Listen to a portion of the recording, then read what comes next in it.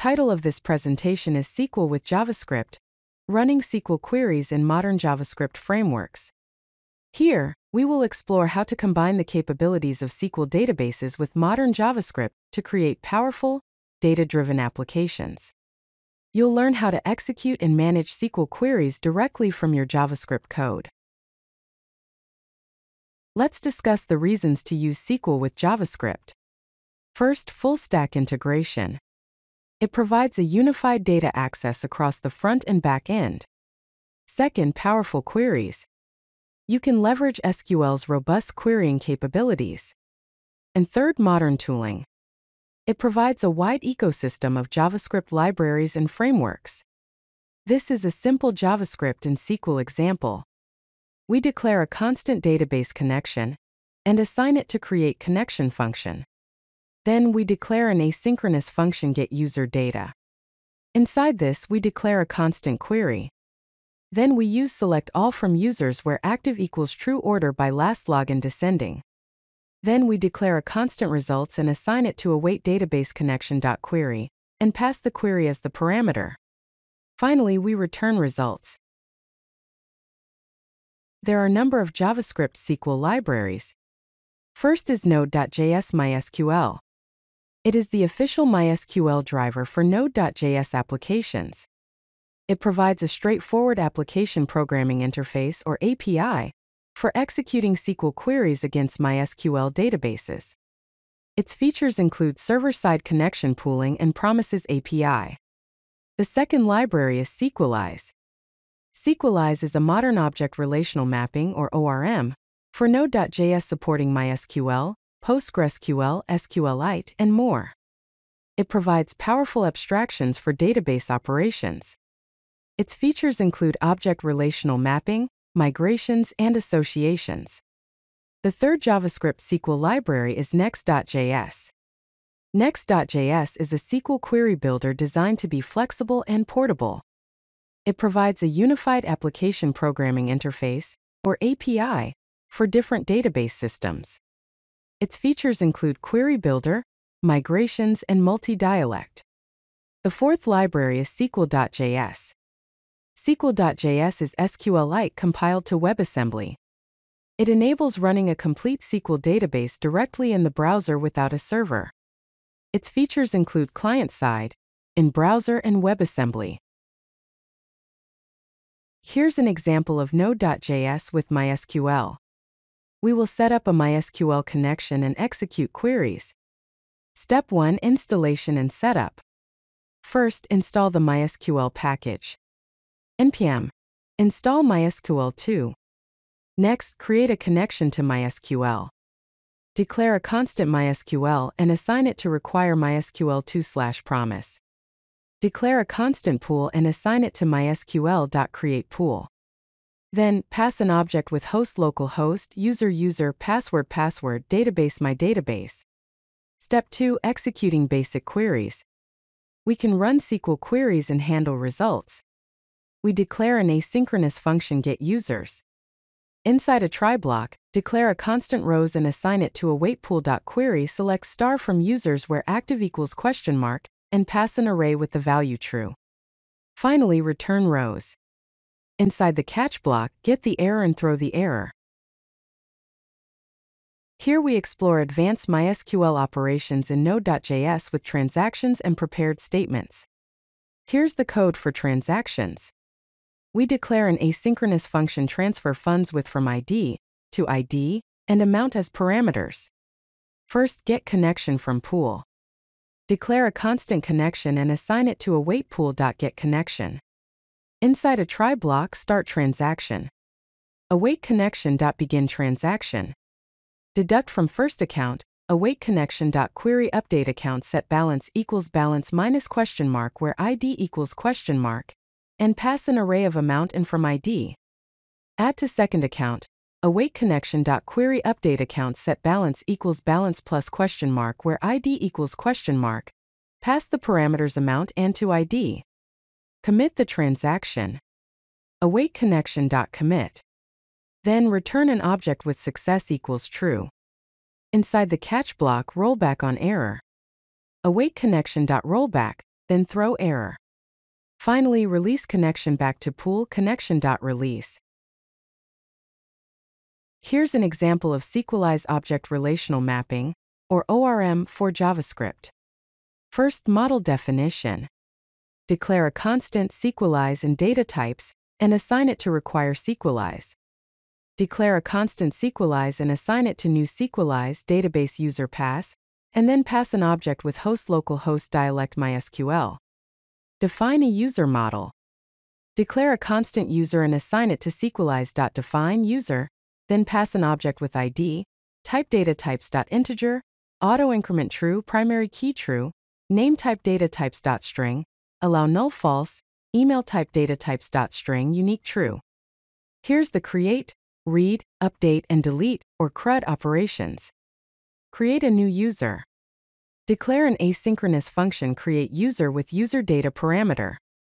Inside a try block, declare a constant user and assign it to a wait user, create with name userdata.name, email userdata.email. Then return user. Inside a catch block, console.error failed to create user, then throw error. Find all users. Declare an asynchronous function find all users, return await user.findAll. Here's an example of Knex.js query builder.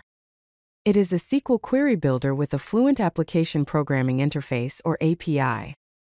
First, Knex.js versus raw SQL. Knex.js syntax. Set up connection. Declare a constant Knex and assign it to require Knex, then pass an object with client MySQL2, connection object with host localhost, user database mydatabase. Select query with joins, declare an asynchronous function get order details, return await Knex orders, select orders.id, customers.name, .join customers, orders.customer.id, customers.id, .where orders.status complete, .order by orders created at descending, .limit 10. Here's the equivalent raw SQL. Select orders.id, customers.name from orders, join customers on orders.customer.id equals customers.id where orders.status equals complete order by orders. Created at descending limit 10. Key features migrations. Export.up equals function Knex, return Knex.schema.create table products, function table, table.increments ID, table.string named not nullable, table.decimal price 8,2, table.timestamps true, true.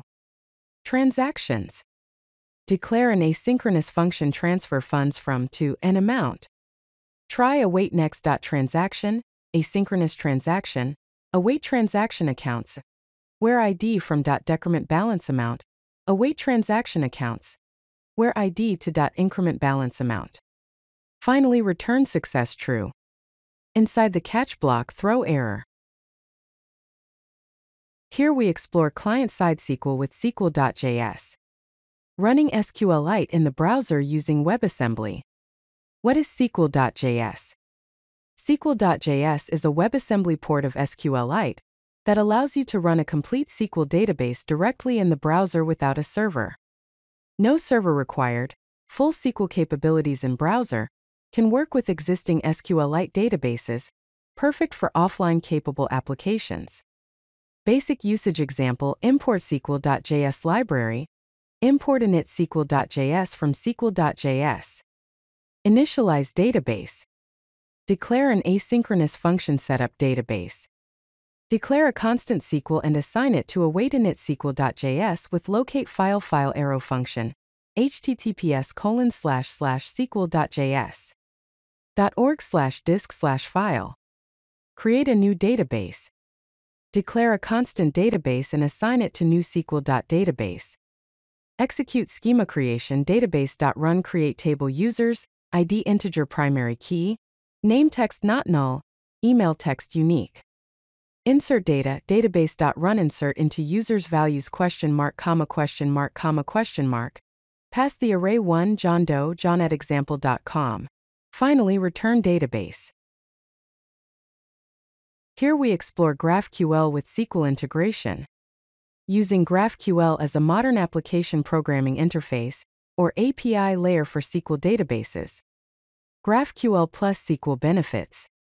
GraphQL provides a flexible application programming interface or API layer on top of SQL databases, letting clients request exactly the data they need. Prevents overfetching and underfetching of data, single endpoint for multiple resources, strong typing system with schema, efficient resolution of relational data. Apollo server with Knex example. Resolver functions with SQL integration. Declare a constant resolvers equals object with query object get user asynchronous parameters underscore object with ID Knex return await Knex users dot where ID dot first. Get products asynchronous underscore object with category Knex. Declare a constant query Knex products. If category query dot where category return await query. User object orders asynchronous object with ID Knex. Return await Knex orders dot where user ID. GraphQL schema. Declare a constant type DEFS and assign it to this code. Type user ID name string email string orders order. Type product ID name string price float category string. Type order ID user ID total float date string. Type query get user ID user get products category product. Let's explore some best practices and resources. Best practices. Use parameterized queries. Prevent SQL injection by using parameterized queries and prepared statements. Connection pooling. Use connection pools to efficiently manage database connections. Transactions. Use transactions for operations that require multiple database changes. Error handling. Implement robust error handling for database operations. Learning resources. Documentation official docs for Node.js MySQL, Sequelize, Knex.js, and sql.js. Tutorials interactive tutorials for SQL with JavaScript on platforms like MDN. And Free Code Camp. Newsletters, JavaScript and database-focused newsletters for regular updates. Video courses, in-depth video courses on JavaScript database integration. If you like this video, hit that like button and don't forget to subscribe. Visit codelucky.com for more such useful content.